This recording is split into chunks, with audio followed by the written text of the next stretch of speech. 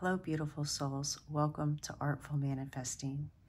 Today, I am sharing with you how to decipher messages from birds or other animals from your ancestors. Thank you, Kathy, for asking this question. I drew a card for you, and what I received from the Spirit Animal Oracle deck is the Porcupine Spirit. Now that may seem unusual considering there are a number of birds in this deck, but the message is clear. Time for beginner mind. So what your ancestors want you to know is that if you are open and curious, inquisitive, explorative, innocent like a child, playful, that is when you will be most open and receptive to receiving this message. And I just saw a blackbird fly by my window as confirmation for this. How wonderful. What's interesting about this card is we see feathers hanging from the porcupine's quills. So that tells me that one way you are receiving messages is through feathers. I'm going to be sharing with you multiple ways to decipher these messages, as there may be multiple people interested in this subject, and we're all different. We all receive information in different ways. Some of us receive information as a download. We just know something somehow. Some of us hear things in our mind or externally. Some of us see things that other people may not see or notice, and some of us feel things. So keep all of that in mind when you see a bird and you feel strongly that it is communicating a message to you from spirit. Notice what you're thinking about, how you're feeling when you see that bird. But the first way that I want to share with you is about feathers. Since we see feathers on this porcupine card, when you come across a feather walking, or one floats down in front of you, that could be a message from your ancestors. And one way to discover the meaning of what you're trying to receive from ancestors is to explore that feather. And what I mean by that is if you're interested in learning about new things, there are apps, or you can Google, how to identify what bird a particular feather comes from. And then you can look up what are the symbolic meanings of that bird. And you can also research what behaviors does that bird exhibit. What kind of tree or bush does it live in? What are its nesting habits, mating habits? How many eggs does it lay? Learning about its cycles, behaviors, those kinds of things will give you a clue as to what the ancestors or that bird is trying to communicate to you. If researching an animal seems like work to you, it doesn't sound fun, then that's not the way for you to learn or receive your message. Because remember, we are connecting our inner child, our spiritual child, to this animal or ancestor in order to receive this message. And if it feels like a chore, if it feels like work, then that's not your inner child. You want to use the method that seems the most fun and exciting to you. So feathers is the first way. The second way would be to notice the bird. If you see the actual bird, notice what is that bird doing at the time that you see it. Is that bird searching for food? Is the bird building a nest?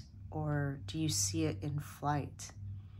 If it's flying, how is it flying? Is it just soaring, kind of riding the currents of the wind?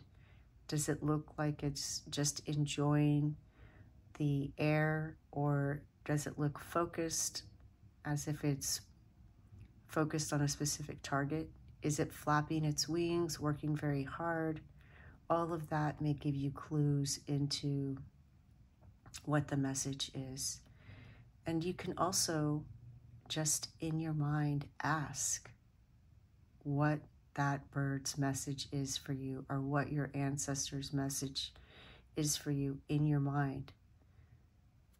And then just wait for whatever pops up in your mind, or wait to be shown by the bird's behavior. Again, it's going to be different for everyone, because everyone has a different way of receiving messages. And another method that I'd like to share with you is a method that I learned from Lucia Capacchione in receiving my certification in Creative Journal Expressive Arts. She is no longer with us. She's passed the spirit realm. But you can still pursue this if you find that this method for you is helpful and you'd like to explore it more.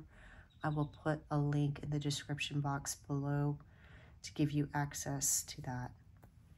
All right, so for this, what you will need is blank paper. It doesn't have to be in a sketchbook. It can be paper from the copier or printer, just paper with outlines on it. And the reason is we're going to be writing with both our dominant and non-dominant hand. And if you're not accustomed to writing with your non-dominant hand, then trying to write on a line could prove challenging, and we don't want to awaken the inner critic. We want to focus on the inner child. So not having lines is going to help us stay in our inner child mode and not in our judgmental, critical mode. The next thing you want to do is give yourself choices. Children like choices. And just like, deciding which method works best for you, and maybe try all of them before you decide. But, using what seems fun and exciting for you is how you're going to choose what you want to draw and write with. So if that's crayons, then use crayons. If it's colored pencils, use colored pencils. If it's scented markers or ballpoint pens, charcoal, whatever seems most thrilling and exciting to you, that's your inner child's voice proclaiming what they would most likely want to use.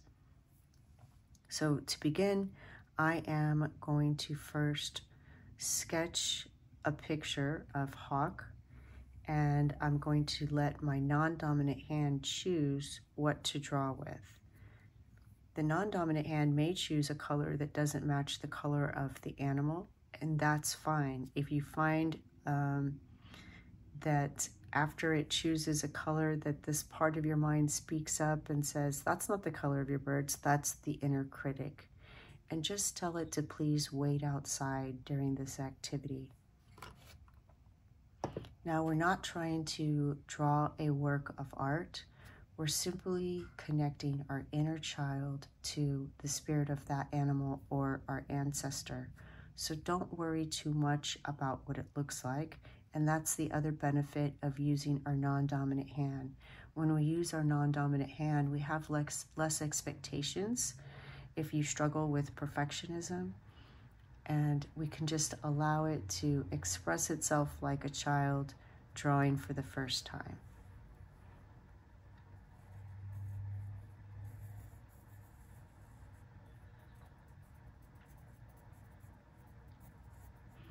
Now, you can draw this image very big, or you can draw it small. There's no right or wrong. If it's easier to draw it big, you can do that. Remember not to judge it. It's just a symbol of that bird or animal. All right, the next thing we're going to do is we're going to have a conversation with this bird or ancestor, whoever it is that you are connecting to. And to do this, we're going to converse using both our hands. We're going to let each hand choose which instrument it wants to write with.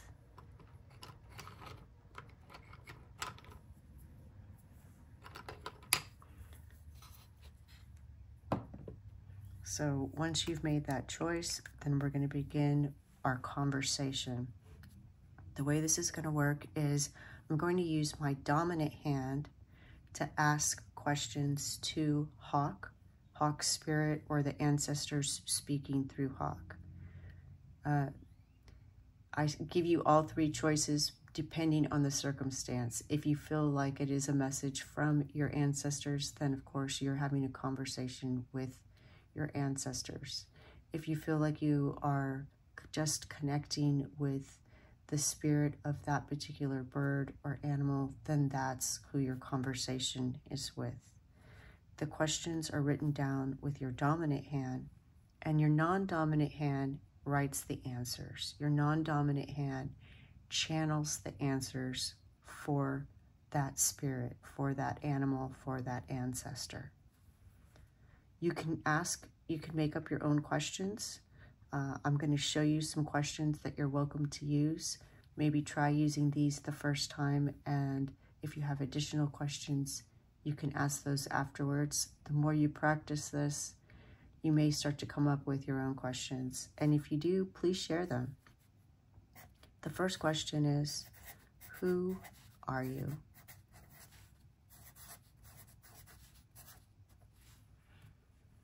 If you go to put down your pen with your non-dominant hand and nothing comes to mind, then just start the sentence with how you would start a complete sentence to answer this question. So the question is, who are you? I am. And writing those first two words kind of helps to prime the pump, and you will come up with an answer.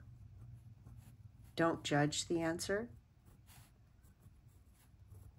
You know, if something odd comes out like pizza or a very modern name, just go with it. Just think of this as practice, and the more you do it, the better you'll get at it. The next question is, why are you here?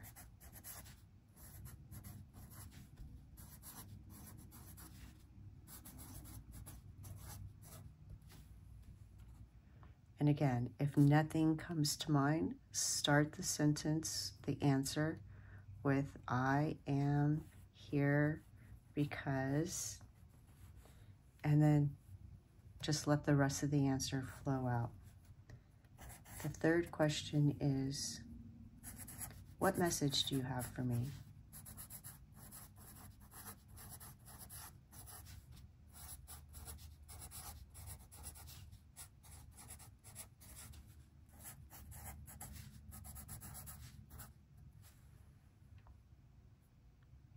Now, by this point, you may just feel like you can write. It doesn't have to be in complete sentences. Don't worry about spelling. Or if you need to employ the same method of beginning the sentence with, you know, my message for you is, and then whatever comes out, that's the right answer. There's no wrong way to do this. The fourth question is, what else would you like me to know?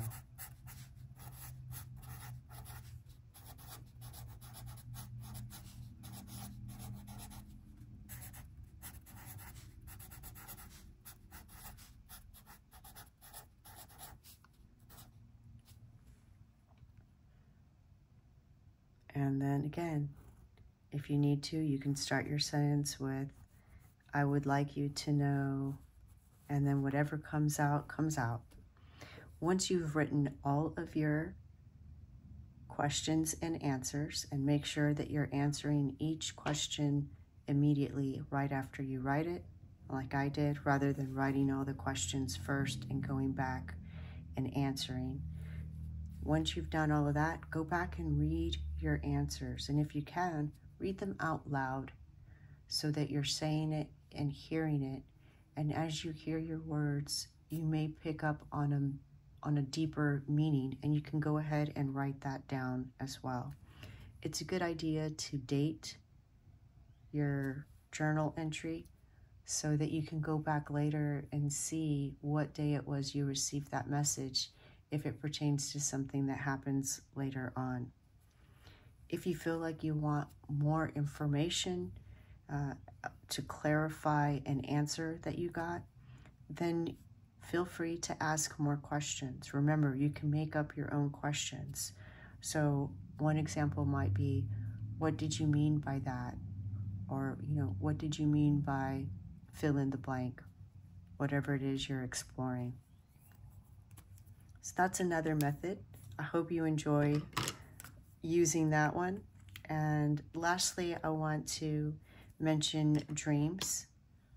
So when you are laying in bed and you're falling asleep, rather than falling asleep watching TV or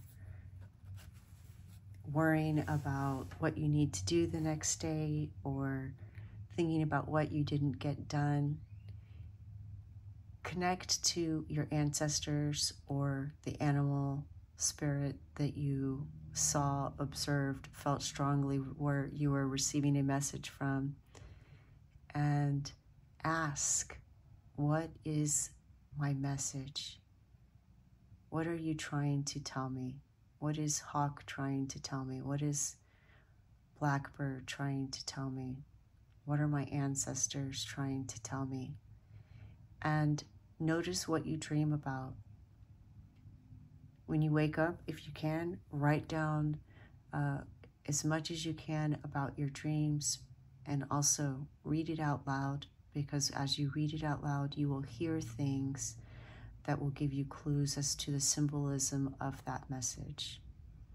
So those are the different ways that you can decipher messages from birds, other animals, and your ancestors. I hope this helped. Thank you so much for the question. Please like and subscribe if you enjoyed this. Have a beautiful day. Bye.